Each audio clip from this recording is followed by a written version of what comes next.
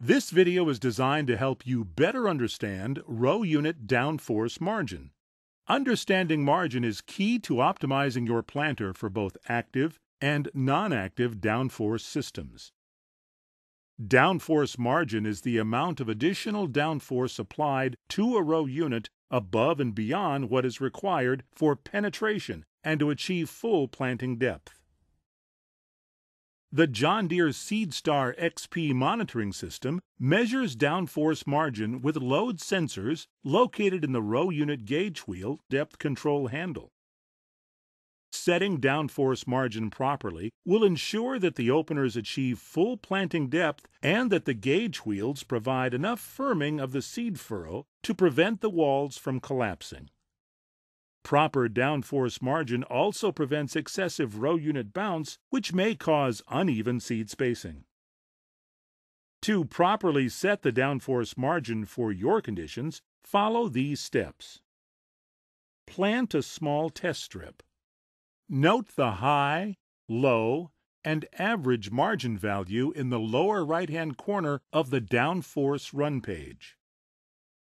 Stop the planter in the lowered position. Exit the cab and check to see what the seed furrow looks like at this setting. Do the walls of the seed furrow look firm but not compacted? Is the seed planted at a consistent depth? Are the gauge wheels firming the furrow correctly? In this example, the correct downforce margin is being shown for the field conditions. Notice how the seed is planted at a consistent depth. The walls of the seed furrow are firm and not crumbling, and the gauge wheels are firming the sides of the furrow correctly. If a field check confirms that downforce is correct for your field conditions, you have determined the proper target margin value for this field. The average and target margin should now be nearly equal. The function of the gauge wheels is to provide depth control and firm the soil against the openers to create a defined seed furrow. There are many signs when downforce margin is not properly set. Too little downforce margin will prevent the opener from planting at a consistent depth because the gauge wheel may intermittently come off the ground. Too little margin may also cause the seed furrow to collapse in front of the seed drop, resulting from too little pressure on the gauge wheels. In this example, too little downforce margin is being shown for the field conditions. Notice how the sides of the seed furrow are crumbling into the seed trench and the gauge wheel tracks are uneven.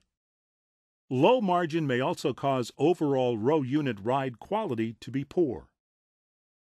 The gauge wheels should just barely be able to be turned when in the planting position. If the gauge wheels spin too easily, downforce margin should be increased. If the gauge wheels cannot be turned by hand, this is a sign the downforce margin may be too high for field conditions. If there is too much downforce margin, the side walls of the seed furrow may be compacted. The sides of the seed trench may appear slick or smeared. In this example, too much downforce margin has been set for the field conditions. Notice how the sides of the seed trench are compacted.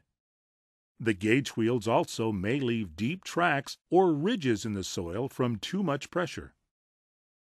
If your field check confirms that the downforce margin target is incorrect for your field conditions, you will need to either increase or decrease the row unit downforce setting to compensate and perform the field check again.